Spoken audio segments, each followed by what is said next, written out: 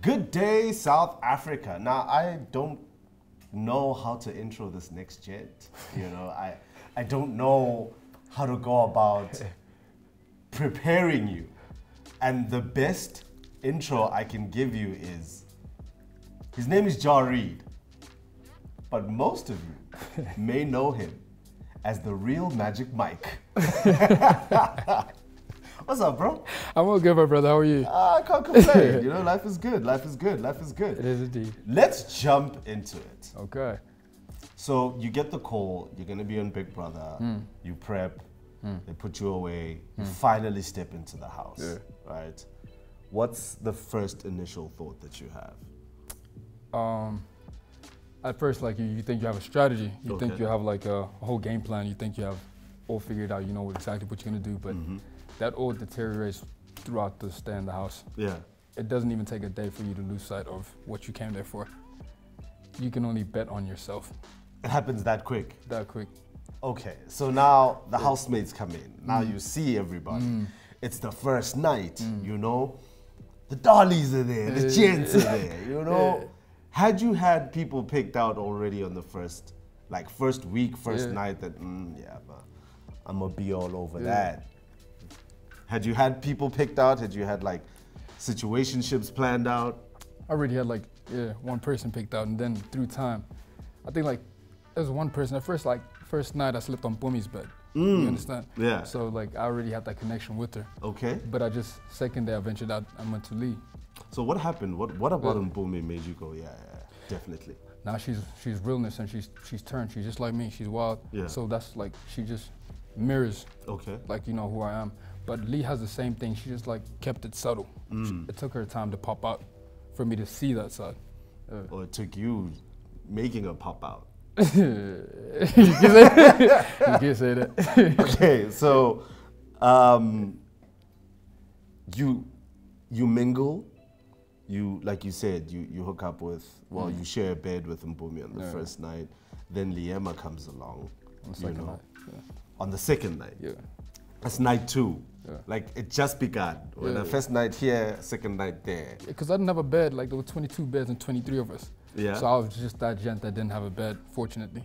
And out of everybody you could have shared with, you. Went to Bums, and then I begged Lee for the second night. Okay. Yeah. Okay. And then what happened the third night? Third night, that's where I actually diverted my focus to Liam. Yeah. And simply because like we just connected more. And it was like, there was more conversation had there. What about Liema, like, drew you to her? Like, what about Liema makes you, you know, constantly want to be around her all the time? She's warmth, you know, inside. She's like subtle. She's calm. She's like the kind of parts of myself that I don't like to express entirely, because people already know you as a wild gent. But she puts you on a level where you get to think about stuff. Oh, okay. She dissects you entirely. So when you have a woman like that, Yeah. right, the natural assumption would be that's the kind of woman you want to spend all of your time with and be with constantly, you know?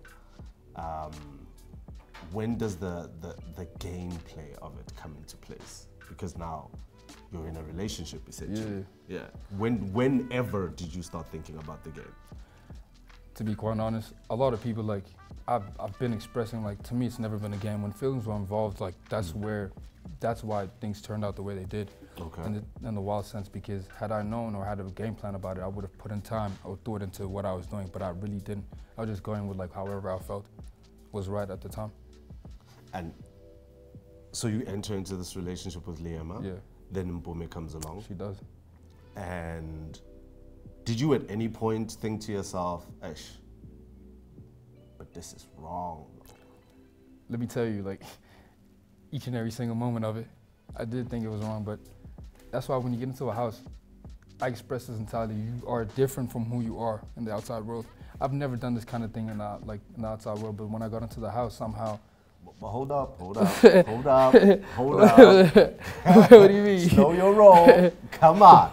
So you telling me that you've never been with multiple women outside the house? Not at the same time. Maybe if I'm like I'm going like I'm running game or single, but when I'm single or just going out with women, that's how it happens. But not at the same time like that. I'm in love with these two chicks, and I don't want to let none of them go. You know what I mean? Yeah. So I just want to find where you were in this thing, and if there was a balancing beam, and what your true intentions were. So my true intentions, because simply expressed, I always like knew that like with me and Bome, something would like maybe transpire inside the household and maybe end there because of how she stresses the importance of a relationship outside. Okay. But she's willing to do whatever inside. Yeah. With Liama, her situation was kind of different because she had felt like, you know, whatever she had outside wasn't important enough than what she was working towards. And what we had inside the house, was an idea of like something that we'd pursue outside. Yeah. Regrets? I live by a mantra, my brother. No regrets. No regrets? No regrets. None whatsoever? None whatsoever. Not a single one? None that I can think in of. everything that you did? In everything that I did. Not a single regret? Jareed. What's up, my brother? Jareed, whether I don't regret you, Gucci. They fought, risked being in the game. No regrets, man. No regrets. Because at the same time, it's like me being out there, like out here right now, and speaking on this, just shows that like, however they handled their situation made them stronger or a better player than I ever was. Or, you know, they know now more than anything, they got it more than I did. So no regrets, because they holding it down as much as they can. And yeah, it's all love. So it's all love. As Tandanin song, loosely translated.